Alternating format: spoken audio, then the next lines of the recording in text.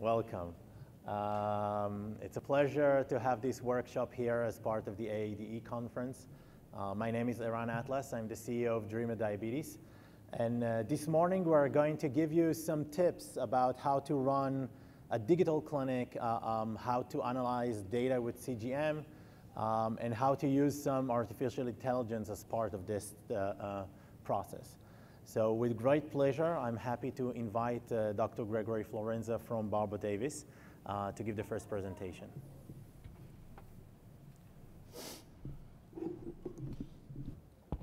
Okay. So good morning. My name is Greg Florenza. I'm a pediatric endocrinologist at, I'll move this up a little bit. I'm a pediatric endocrinologist at Barbara Davis Center in Denver, Colorado, and I'm going to be talking to you guys today about the ideas behind running a digital health clinic. And this timer's not working, so I'm just going to get my own going. And I always want to start with my disclosures. So I do work with every company in the US that does any kind of commercial diabetes products: Medtronic, Dexcom, Abbott, Tandem, Insulet, and Lilly. And so I always say I'm probably one of the most conflicted speakers that presents, but I actually think that that's a good thing because we get to see what's coming from all these companies and also what they have in common and what needs are there. And the main theme of today's talk is actually a huge need that is still there, which is that with any of these technologies, as you're getting information in and delivering care through them, we need to have some intelligent way of doing that. So the three topic areas I'm going to talk about are data visualization, clinical flow for digital clinic, and use and visualization of the data in clinic. So the first key to a digital clinic, I think, is to visualize the correct device data. And this is something that, as many of us know, can be very challenging. I run a telemedicine clinic in Denver that's about 4 hours away and 2 mountain passes away. So there are times of year where our patients can't even get to us if they want to. And being able to still have the same quality of care with me in Denver and them in Grand Junction is a very important part of that relationship. The same applies to, tuning patients when they go back to school or when they have major lifestyle changes. And the first key to that is actually getting the digital data. I create a walkthrough for our clinics about that. And what I've gotten for the current commercial devices is that you basically need 4 to 6 cables in order to download everything. And that can be challenging if you don't have control over what's going on at the site. Additionally, a big issue that we run into with our digital clinics is computer ownership. It sounds like it's kind of trivial, but if the hospital owns the computers and you don't have administrator access to them, you can't update the flash driver, you can't update the USB drivers, you can't update the Tide Pool or the Gluco uploader. And those are things that, if you think about starting a digital clinic somewhere where you don't already have one, or making the clinic that you have more robust from digital architecture, those become very important, is having the right cables, having the right drivers. And that can be the thing that keeps this from happening at a lot of sites. So despite me opening with that, I hope that it will become a non-issue in the near future.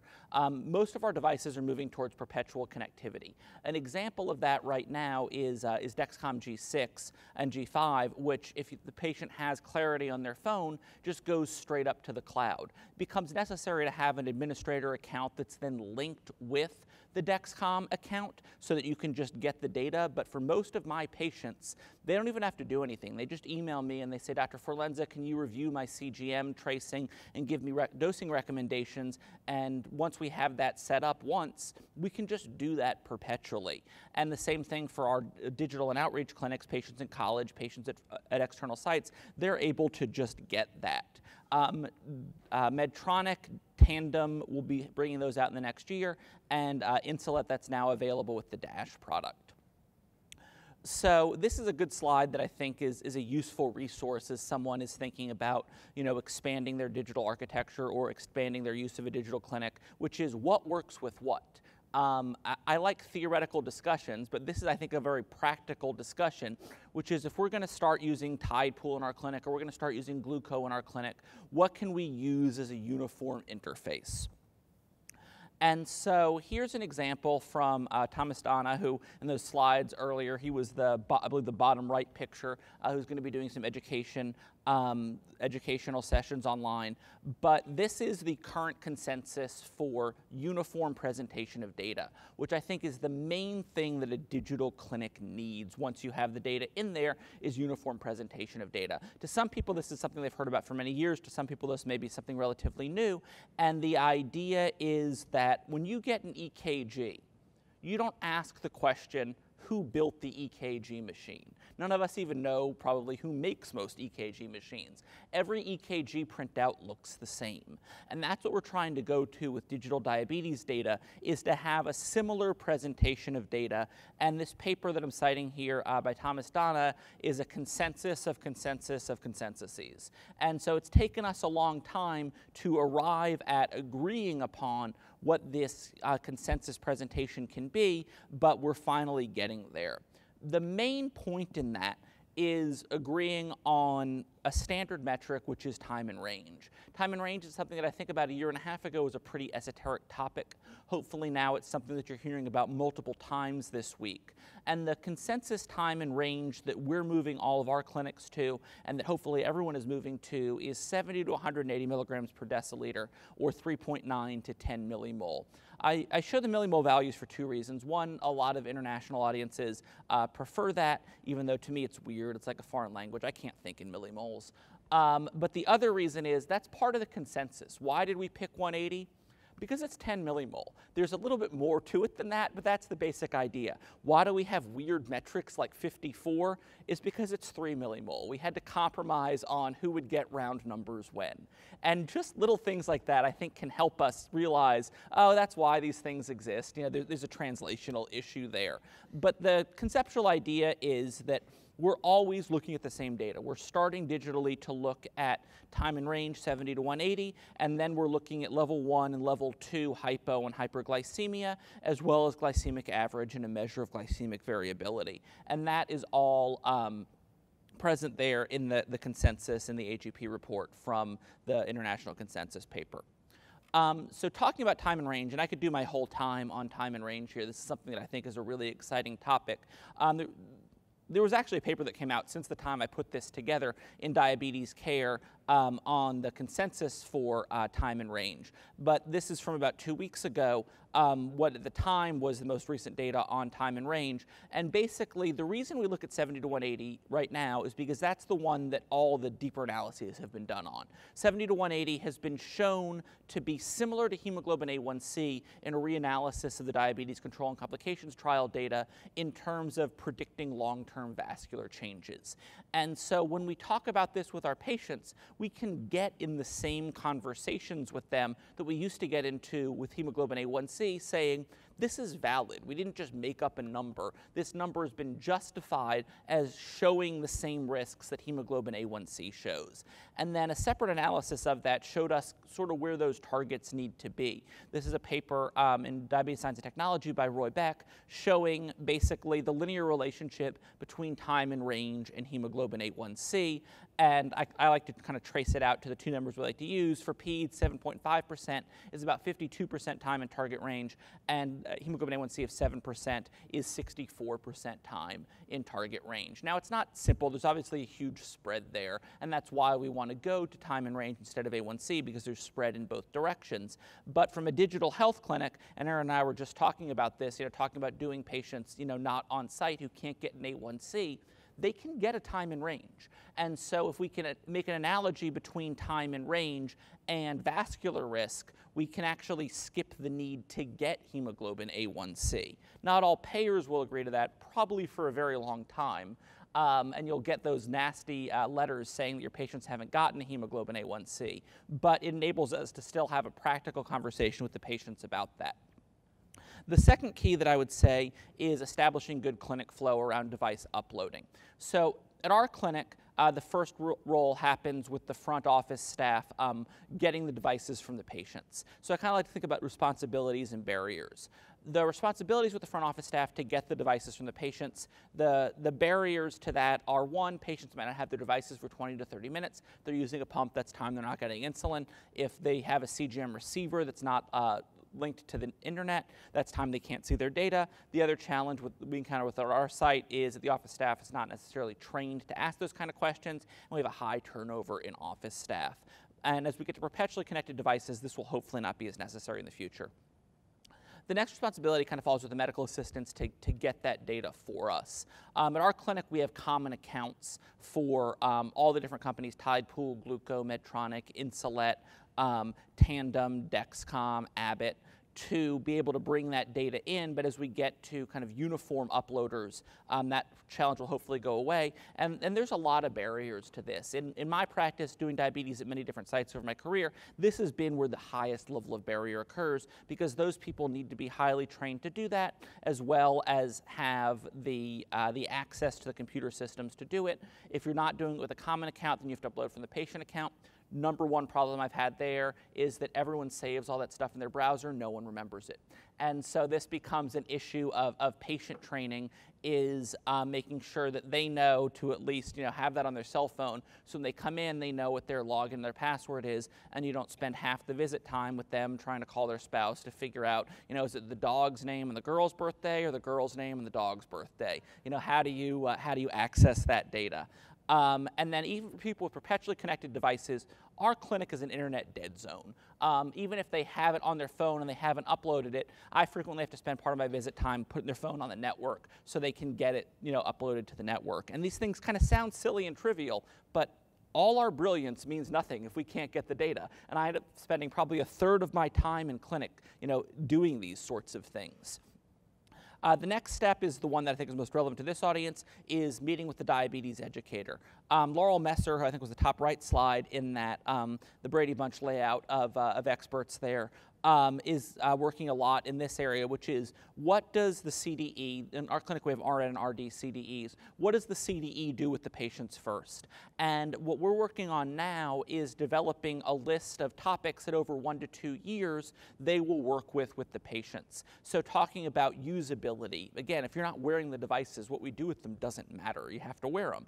And so infusion sets, CGM sites, connectivity, and then aspects of burnout, alarm fatigue, setting right alarms, skin irritation, how to keep the sites on the body. If there's decline in bolusing, behaviors around that, and if all that's pretty smooth, coming up with initial dosing recommendations in discussion with the patient. The two big barriers here are, I think, time to do this, and as the staff is allocated at our clinic, we have 2 new onsets per day on average. So if we're overburdened with new onsets, we might not have the time to do this, but making sure that that's a priority, as well as cost and reimbursement for that time. The next is the billing provider coming in and using the digital data to conduct the visit. And that's what I'm going to go into in the next few slides, is how I do that in our clinics and sort of run the whole visit around that. So to build the visit around communication using the reports. I went through this a little bit earlier, but just to kind of bring the idea back, there's proprietary platforms for many of the systems, and there's also uniform third-party platforms. It's hard to say which one is better. I think, I'd like sort of a Frankenstein's monster of them at some point, some from one, some from the other, but having it be consistent is, I think, going to be the best going forward. So I conduct my whole visit discussing around these reports. There's some people in the room who are probably going to be like, yeah, who doesn't do that? There's some people in the room for whom that hasn't been an option because they don't get the data in real time. And I've definitely heard both as I speak in different places. Here's an example of the Gluco report. Erin's going to be going into a lot more detail on how we can use the reports both from an advisor standpoint and a professional input standpoint, but this gives me most of the data that I want to know just in this one page. How much they're giving for basal and bolus, how much time they have in range, how much hypo, etc.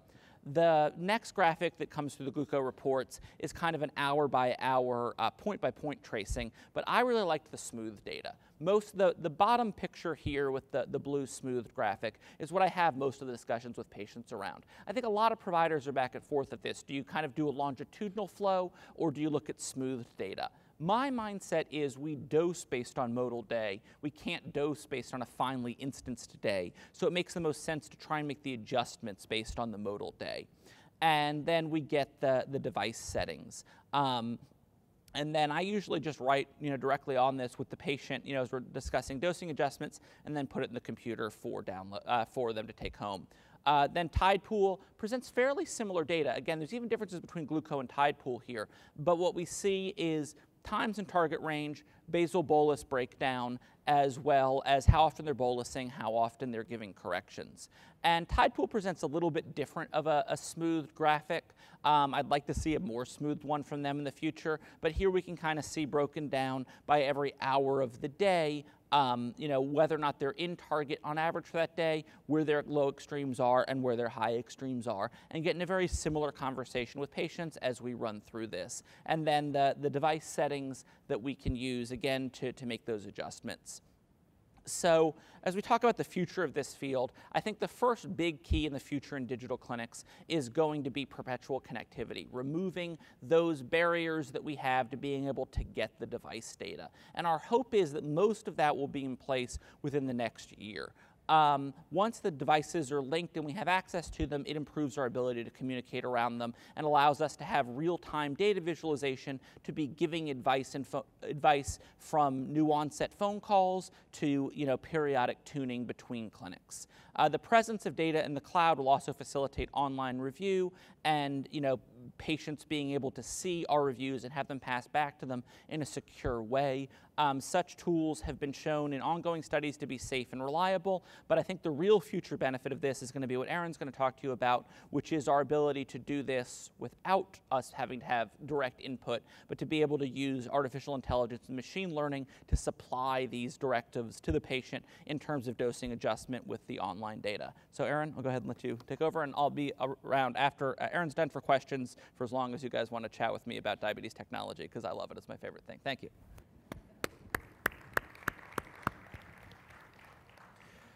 Well, good morning again, and thank you very much, Greg, for the presentation. Just wait a few seconds for the slides to come up. Okay, so I don't know how many of you know, it doesn't work. This one, right? Okay, I don't know how many of you know who we are or where we came from. So we are a company originating in Israel. It's a long flight here to Houston. But we didn't start it like that. So what is unique about our company is that we started to work to develop technology as part of Schneider Children's Medical Center in Israel. And I've been working together with Professor Moshe Philip for the past 13.5 years. Most of our work was around creating artificial pancreas algorithms. We publish it in New England Journal of Medicine. We're the first group in the world that sent people home with artificial pancreas, getting regulatory approval of that in Europe, and we are part of the 780 algorithm that Medtronic is going to launch, I hope, pretty soon. And also, we are part of a group that were around a lot of the consensus about how to treat patients with insulin pump, how to treat patients with continuous glucose monitoring. And the purpose of this workshop is to share some of our experience with you today. So I'm sure that when you are downloading data and look on CGM and pump data, this is a picture that we see in our clinics a lot. And I think that most of you see those pictures also. And one of the things about this picture is that, wow, what I'm going to do here. The glucose is very hectic. We have lows in nights, lows in the evenings, highs in night, highs in the evenings. What is the problem? Is it because of the basal? Is it the problem of the meals boluses? Is it correction? Is it something that relates to the patient behavioral? And it takes time how to analyze these data and understand. And what I would like to provide you in the next couple of minutes is some tips how to look on this data and how to dive into analysis of CGM and pump data. So here are my tips. So if you want to read this and go out, that's it. That's the whole presentation is going to be about that. So stage number one, like Greg said, let's make sure we have enough data and the data quality is enough in order to make a decision about it. And there's a lot of behind this, what is good quality of data. Then we're going to look on patterns. We're going to look from 3,000 feet of the ground, look on patterns. And only after that, we're going to drill down and see if there is something in the day-to-day. And we'll give you some examples on what each one of these stages means. So first, let's talk about the quality data. And to do quality data in order to have effective patterns analysis of CGM, we need to make sure that, number one, the data is representative. So we're trying to do analysis of the past in order to make some conclusions about the future, right? So we want to know there is no special circumstances happen in the past, because if it has something, it will not be able for us to make a conclusion on the future. For example, if the patient was hospitalized in the past 3 weeks, there is no way to analyze his data right now in order to make any conclusion about how that analysis will affect his future. Then we want to make sure that we have enough data to analyze that. So if, for example, if he didn't wear the CGM enough over the day, so it will be difficult for us to make conclusion over that data. Also to see if there is something special about his patient history that we would like to pay attention while analyzing the data. And again, find if there's any irregularities in the data. So example is the question, how much is enough data in order to make a conclusion? So here are 2 manuscripts published in 2014 and in 2010. One of them is talking about 12 days of CGM data. The other one is talking about minimum 14 days of data. The consensus that was just published a couple of weeks ago talks about 14 days of CGM data. So we are relying somewhere between 12 to 14 days of CGM and pump data in order to make analysis and get in some sort of a conclusion, what is the glucose control of the patient. Then step number 1 is look on glucose patterns. And when we are looking on glucose patterns, we're usually trying to find 3 things. One is where the patient is stable, where the patient has different excursions of highs and lows, and then if there's anything that it repeats itself. So for example, if we see that every day he has a low around noon time, this is something that we would like to mark for ourselves. If there is something that is, let's say, outlier, okay, one day he got low around 8 a.m. in the morning, usually when we're doing a retrospective data analysis, it's something that we need to talk with the patient, but not something that usually will drive a change in the therapy. We'd like to see some patterns, something that repeats itself. So for example, if we look on this AGP report, we can mark up the things that we are look on. So we looked at, yes, the overall glycemic control is okay, has 134 average glucose levels. It has about 61% time within range, which is pretty much okay, but still he had some highs in around the morning time, evening time, and low in something around noon. So we are just taking the AGP report and make these marks on ourselves so we know that these are the places that we would like to pay attention when we're trying to change something in the therapy, or when we would like to find ways how to help them with the behavior relating to the way the insulin is being delivered. We'll also look on the total daily dose and the deviation between basal and bolus. Here we can see that we have a pretty much nice deviation between basal and bolus, and it's something also that we should mark for ourselves for the next step. Then when we're trying to make some questions, so once we mark up the patterns, we're questioning ourselves, what are the reasons for these patterns? So for example, here are some of the reasons that we need to think in the back of our mind when we're trying to find the reason for repetitive hypoglycemia. Is it problem with the basal? Is it something related to the boluses? Maybe there is something that in the interaction between the meal boluses and the correction boluses. Maybe it's a pattern of an exercise. So for example, if we see a constant pattern of hypoglycemia in the afternoon, maybe that's the time when the patient is doing exercise. Or for children, during 10 a.m., usually school break, so we need to put that in our back of our minds. Maybe alcohol consumption could be another reason. Insulin stacking, so the patient just doesn't give enough space between one bolus to the other. Or blind boluses, so for example, he gives boluses without measuring his glucose. All of these are potential possible reasons for repetitive hypoglycemia that we need to consider. Step number 3 will be to drill down. So after we find these patterns, we're trying to look on the day-over-day glucose patterns with the insulin and trying to find the causes for what we saw. And we're trying to evaluate the treatment and the adherence to the treatment. So for example, we'll look on metrics like the number of boluses per day, the time of the meal, pre-meal boluses, was it been delivered before meal, after meal, at meal time, and you can see the entire list here on the slides. And here is a nice example that things that we can learn from the pump bolus calculator. There's a lot of things that the pump bolus calculator information can teach us. So for example, we see this example of a 17-year-old female, 63 kilograms, have about 6 years of type 1 diabetes, using an insulin pump with about 1 unit per kilo per day of her total insulin dose. And she's given about 4 average boluses per day, but still her glucose is still high. And the main reason is why, because yes, 4 is not so great. We maybe prefer to give a little bit more, but it's not that bad. And insulin is supposed to work on the glucose, so what's going on? And these were the information from the pump bolus calculator give us a lot of insight. So for example, if we look on these logbook report for glucose, and it's something that's available in all of the systems, we can see that in a lot of the cases, that patient is using the pump bolus calculator, but it overrides the recommendation of the pump bolus calculator. Basically, if we see the error on the point down, it basically reduces the amount of insulin that the pump bolus calculator is suggesting her to deliver, and that could be the cause why she's delivering boluses, but she's still high. So all of these are informations that we can track from the report. Now, our mission at the end, and I'm sure that you can appreciate that this is very burdensome process for healthcare providers in the very small amount of minutes that you have with your patients to go all of these lists and look on all of these events and remember everything to check in the data. It's very difficult, it's time consuming, it's take a lot of expertise how to do that. And one of the missions that we put on ourselves is how can we help you excel?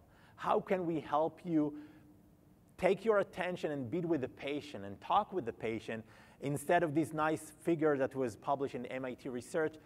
Most of the time, your faces will be in the screen instead of the patient. Your back will be with the patient. So this is our mission, and I would like to show you how we can help you better performing while you're doing clinic visits, and also do something that Greg is doing in his clinic and other clinics that we visited, maybe do something in a telehealth when a patient pick up the phone and call you. You would like to have some way systematically to go over the data and make sure that you're making the right recommendation for that patient. And that technology, what we called is the Advisor Pro. And what Advisor Pro is doing is basically reading all of the information that you have in front of you. So the CGM, the SMBG, the pump data, all the features from the pump data, the alerts, the pulse calculator, whatever the pump allows us to read, we're reading it. We're putting it through an algorithm, and what we provide you at the end is one page where you can see the recommendation of the algorithm how to optimize the insulin pump settings of the patient. What's neat about this technology is that we got clearance by the FDA a year ago, basically creating a new product code here in the United States. So we right now the only technology available in the United States that has FDA clearance to analyze CGM and insulin pump data and provide recommendations to healthcare providers how to optimize insulin pump settings. So Advisor Pro right now has accessibility within 2 systems. We are integrated within Glucose. So if you have Glucose in your clinic, we can basically contact us and we can open just another tab, like lighting a light switch in the room, and you will have another tab within Glucose, and you can get access to Advisor. Or if you're working with Typo or with Apple Health, we have our own standalone system that we can give you and work in the clinic. There is no need to install anything on your computers. Everything is a cloud system, so there is no problem of downloading or everything behind that. So in order for you to show you how Advisor is working, I would like to use John as an example. And what I'm going to do is go step by step how the algorithm is working, with the intention to show you that it's exactly the way the stages that I just presented to you. This is the same way the algorithm is working. So here's John. He's about 11 years old with about 7.8 hemoglobin A1C, 6 years of diabetes, and has about 30 units per day delivering insulin. And he comes to your clinic with a complaint of occasional hypoglycemia. So how Advisor will analyze this data? Number one, data quality. So we have implemented a certain amount of safety checks to make sure that when Advisor analyzes the data, it analyzes the data. So I'm sorry, I call it he because like a doctor, but it analyzes the data in the same way that will assure us that we have enough data to make a decision. So number one, we're looking that we have enough CGM readings. We are making sure that we have at least basal and bolus records per day so we can be able to analyze the insulin delivery. that we see enough use of the bolus calculator because we are relying on the current pump settings that the pump provide us. And if there is problem and if the patient doesn't use these pump settings, there is no meaning to analyze this data.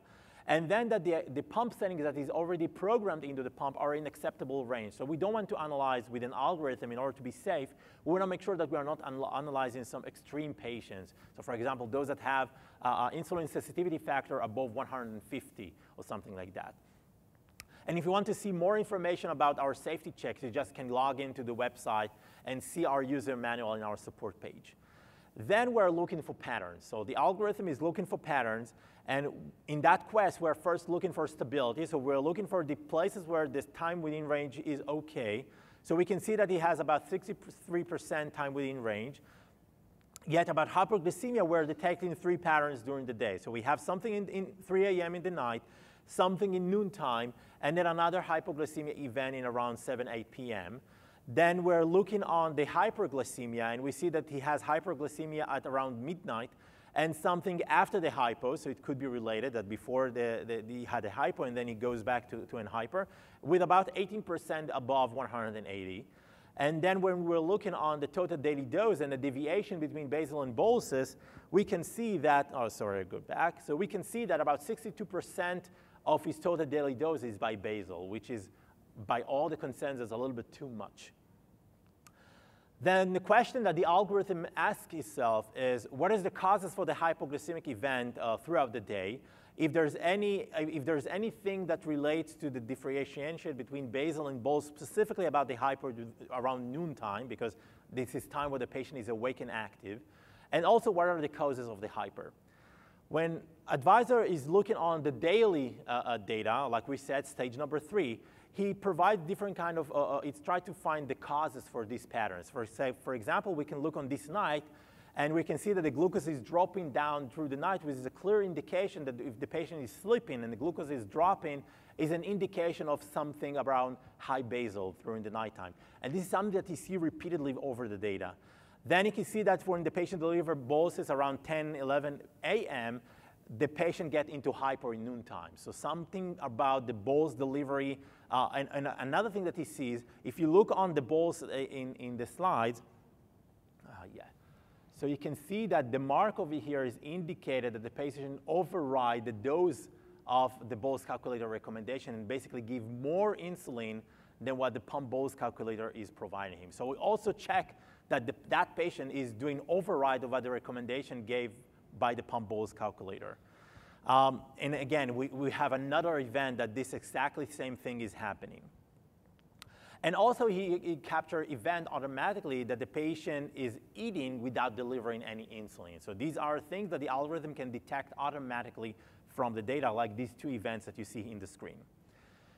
So when we ask advisor what to do, these are the formats of the report that he provides us. So number 1, we get a report of how to change the pump settings.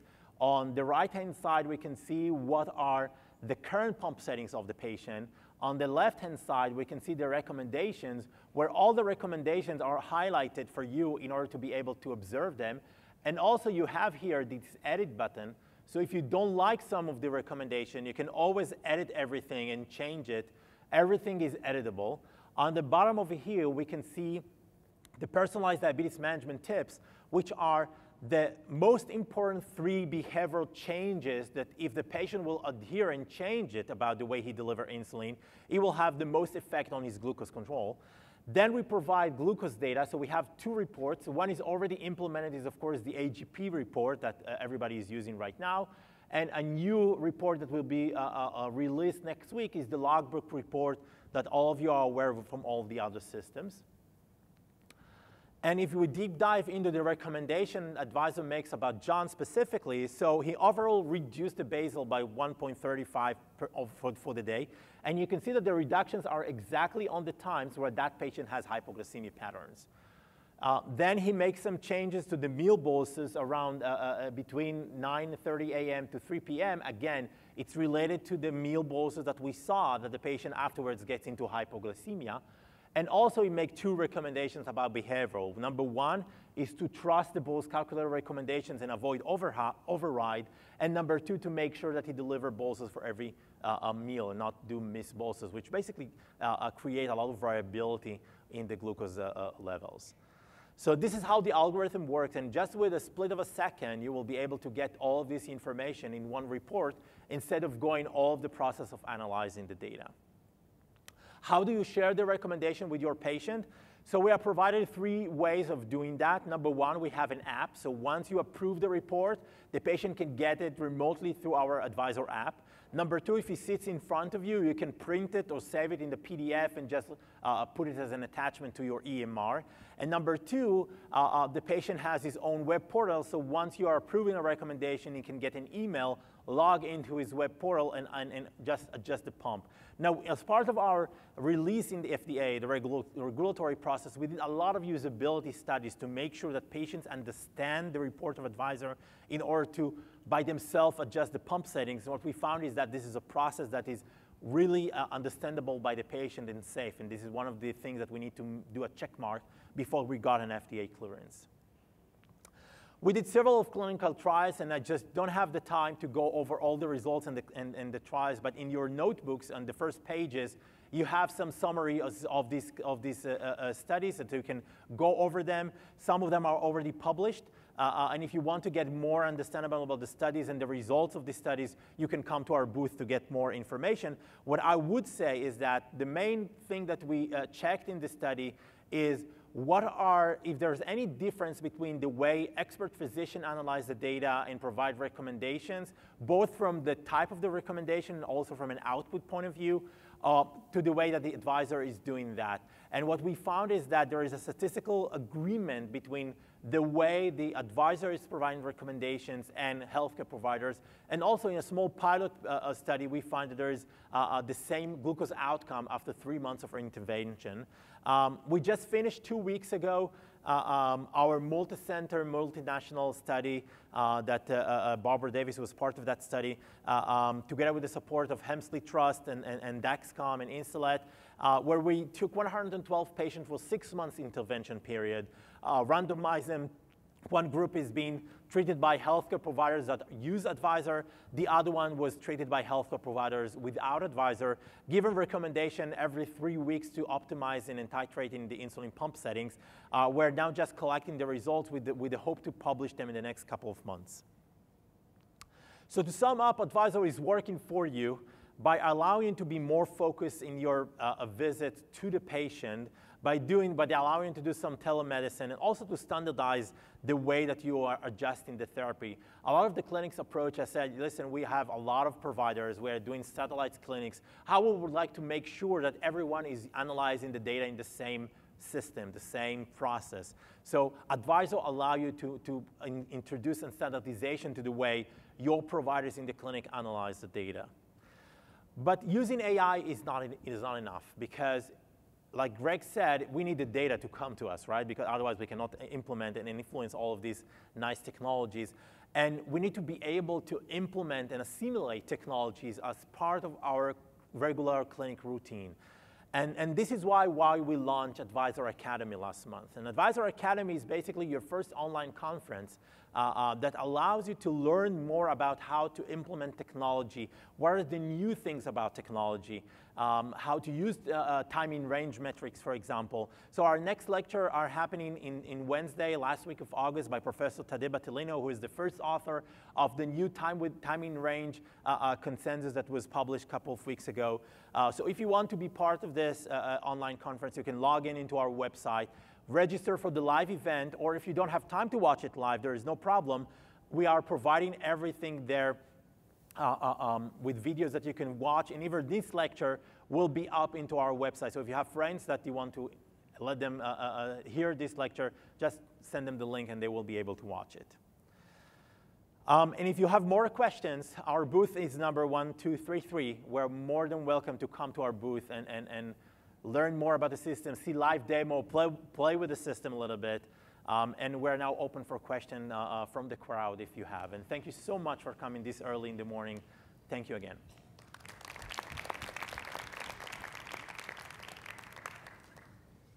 Yes, if you can come on to the mic, please, so everybody can hear you. There's a mic in the middle. Thank you very much.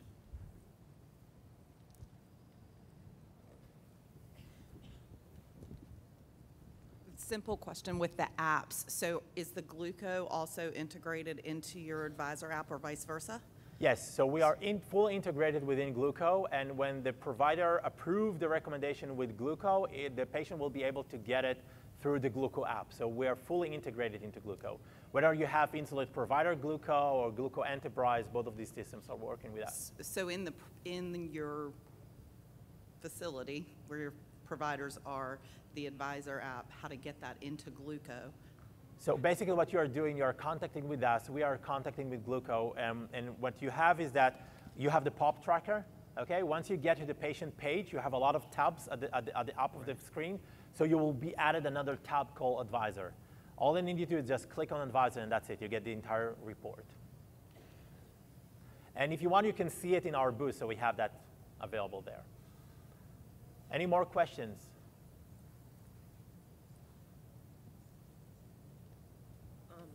I think it's great. I'm just curious the cost of it to the centers. So it really much depends on the amount of patients per center that use it. And if you want more information, we just need to learn how many patients you have in your clinic and we can send you some numbers. The idea is right now we're trying to penetrate the market, so it's not that expensive, but you have Eldad in the back and he can give you all the information. Thank you. Thank you. I would say though that having worked with it, we find it to be very cost favorable because we're able to save time. I mean, one of our big aims, we haven't gotten to this stage with it yet, but some of our projections about why to work with it are that for the non-billable services, we can actually have less nurse time allocated to them. For all our patients that have new onset tuning between visits or back to school tuning between visits, that when we worked with the Advisor clinically, it saved us a lot of time during the research studies, and that's why we're trying to implement it between visits. And then for in-clinic visits, what I said when I talked about this last year in Germany was it enables us to do more than just be a technician. And I like being a technician, but it enables us to focus on the behavioral changes necessary, to accomplish the text-based recommendations at the end about how to avoid missing boluses, rather than just spend our time coming up with what those things would be. Enables to get us back to being more of clinically focused rather than just technically focused. So I think that it has both financial and indirect benefits to it. And that's what we're implementing it. Any more questions? Okay, so thank you so much, and have a great conference. Thank you.